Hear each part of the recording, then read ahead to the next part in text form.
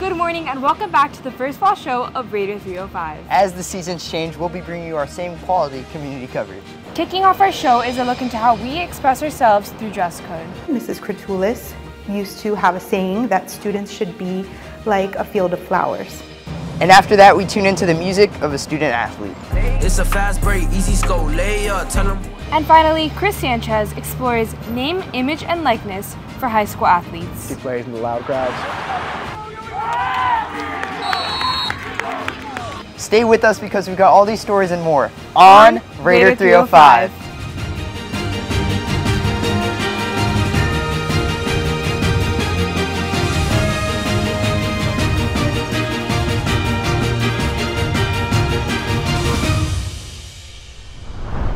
Camille, if I could wear a suit like this every day, I would. Well, I doubt that, but we're lucky that Gulliver enforces a dress code that reinforces who we are. Matilda Ohana has the story. When you think of school uniform, you might think button-down shirt, penny loafers, and a tie. But here at Gulliver Prep, students wear school uniform tucked into a little sense of their own self-expression. Still be different, you know? Like, it's the way I look is different than someone else's, and I think the uniform can express that well. So this is document 1. And this philosophy traces back to the school's founder. Mrs. Kratulis used to have a saying that students should be like a field of flowers. Everybody should be dressed differently and uniquely and be able to express themselves in their own way. It is not just about the flexibility. When we are wearing what we value and what we care about and what we do, hopefully kids are getting curious about, a mental health awareness shirt that's a reminder of like, hey, yeah, that's an important value for the school and their support for that. My club gives out shirts to everyone that's new. I could show that off and bring more awareness to that club, and maybe people want to be a part of that club more. And these clubs provide a window into who the students are and what they stand for. They come to class, and when I see them around campus, it's like it brings, a smile to my face because it is part of me, my culture too. I like wearing this shirt a lot because my mom was Brazilian, so I've always been raised in that Brazilian culture. I like that we actually got to pick it ourselves. So I think that it actually represents the people in the club and who we are. Woven through the fabrics of students every day, outfits are the stories of people from all walks of life. For Raider Vision, thank you. I'm Matilda Ohana reporting. Dress code isn't meant to be broken, but this Gulliver athlete's career has done anything but follow the rules. Julie Piquet has the story. Imagine, it's your first day at a new school, and you don't know which group you fit into yet. Well, for Darriel Cannon, tackling the familiar is how he prefers to kick off his high school career. As a new guy, football has helped me fit in the school because on the football team there's juniors, there's seniors, and there's sophomores. I would just fit in and I'll feel welcome. I started playing football when I was 4 years old. I would always play against kids that were older than me.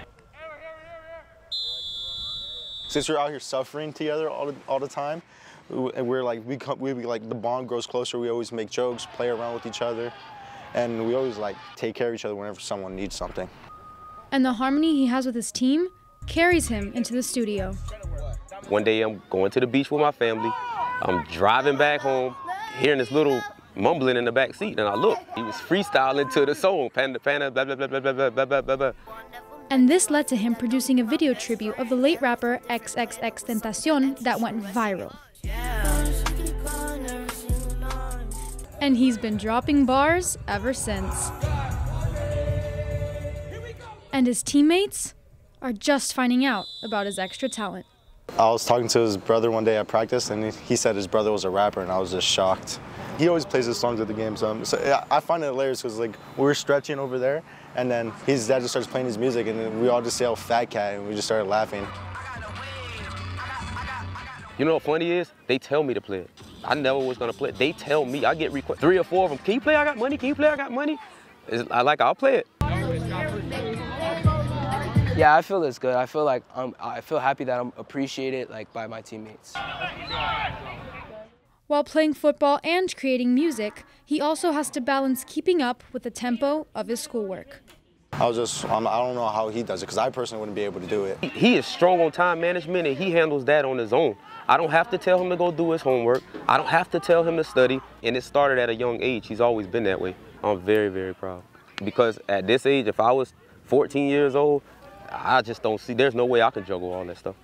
And for those who are nervous about starting the year at a new school, remember Darriel and that you can chart your own course by finding your flow. For Raider Vision, I'm Julia Piquet, reporting. After the break, Chris Sanchez takes a look at name, image, and likeness and how it applies to athletes like Darriel. We'll be right back. These guys who played this game before that are all around that you don't know. You play for them too. You play for your family, your school, and you play for this community. Everybody got that? Yes, sir! I got the wings and I ain't coming down. I keep it straight, every line is so intentional. This is your moment to let it go. You know that I'm into them way too cold. Too cold. You can't manage this, can't break this, boy, I'm funded. Gotta keep my distance when you now 100, Don't the same ones say they love you, late and funny, You can't match my energy, and yeah, you know it, Way too cold, yeah, man, I'm way too cold, Way too cold, yeah, man, I'm way too cold, Way too cold, yeah, man, I'm way too cold, Yes, I meant it, yeah, man, I'm way too cold,